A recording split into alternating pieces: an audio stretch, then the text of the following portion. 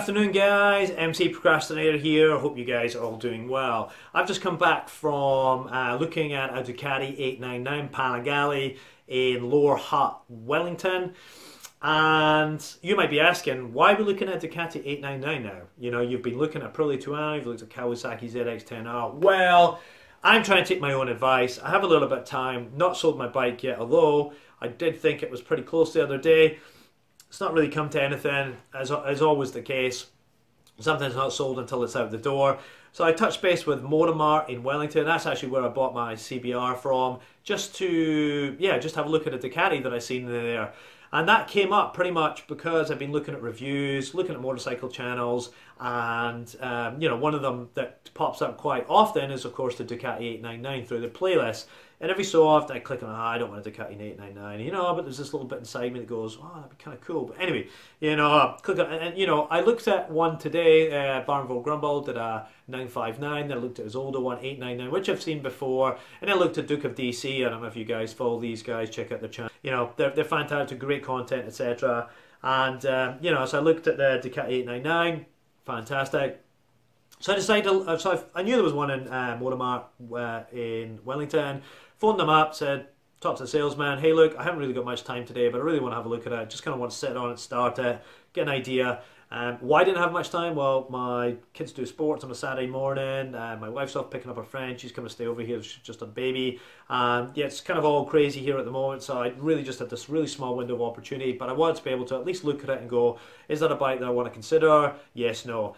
Went down there, and just so happens that there was a guy there that I got yarning to that he owned a Tuono, and he owns a couple of Ducatis, 1098 specifically, and you know, I was asking him, hey look, what do you think? You know, what would you do in my, you know, because obviously I told him my life story, and you know, he was like, oh mate, like I'd have the Ducati, but I wouldn't have the Ducati, I'd actually have the Aprilia Tuono, but I actually have an Aprilia Tuono, so I know how great it is. Oh, what year have you got? And he had a 2012 Tuono. So that was interesting, because I've got somebody that owns these bikes and was able to go, yeah, go for the Tuono, go for the Tuono. But he said, this is a better looking bike.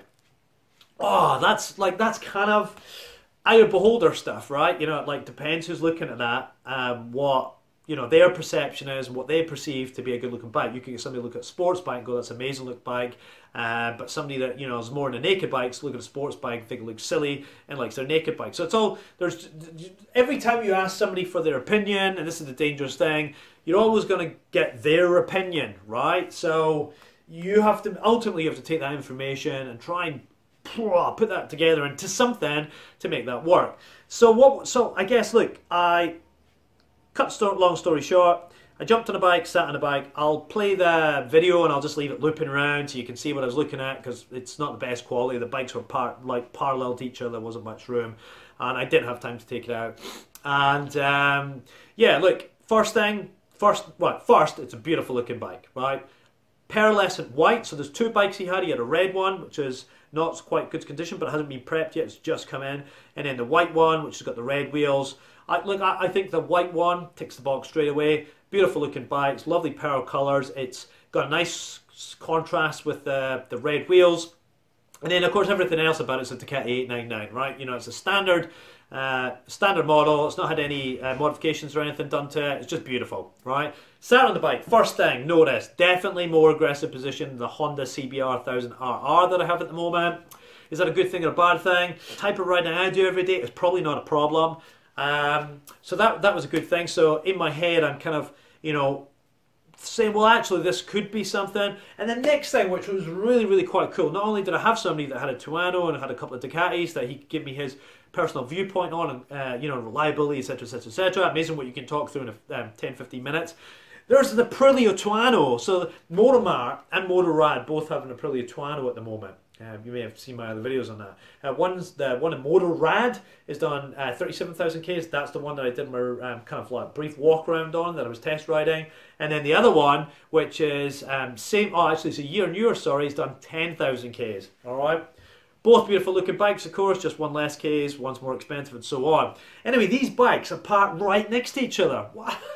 It's like, wow, you know, like, I could have asked for something more perfect because I can view these bikes right next to them and go, what did I prefer? Problem is, couldn't make a decision, right? They're both just beautiful. Both of them are beautiful looking bikes in their own field, you know. I guess the great thing about the Aprilia Tuono is it's not a racetrack bike, but it is a racetrack bike.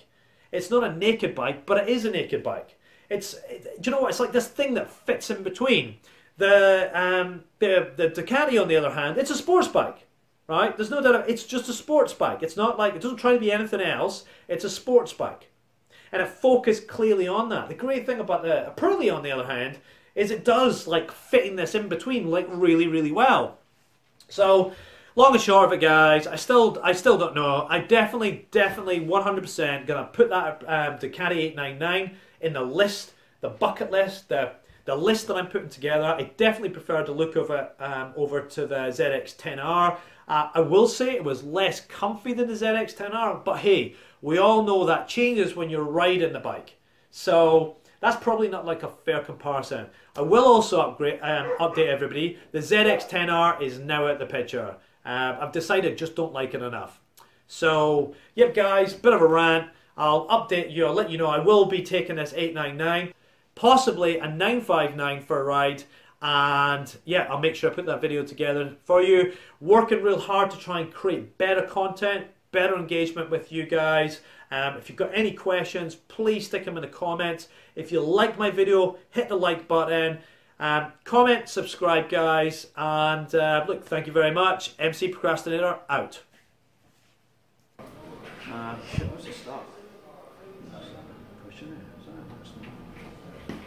It's gorgeous colour, isn't it?